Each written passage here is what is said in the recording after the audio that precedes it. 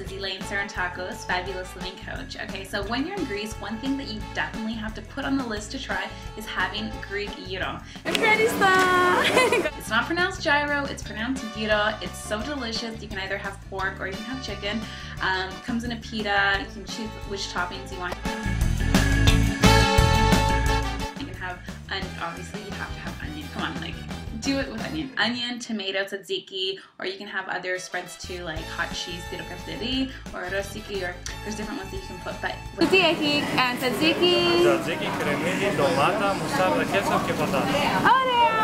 Συνέχεια? Moussarda, ketchup. No, έτσι μου αρέσει. Ευχαριστώ πολύ.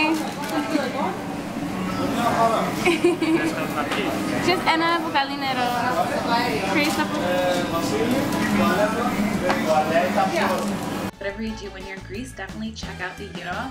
So good. And it's really cheap, so try it out. Here it is. Here's my Greek gyro experience. Enjoy. And here I'm having for the first time in Greece a gyro. This is the first time that I'm having it in Greece because for 2 weeks I've been trying to eat healthy and staying away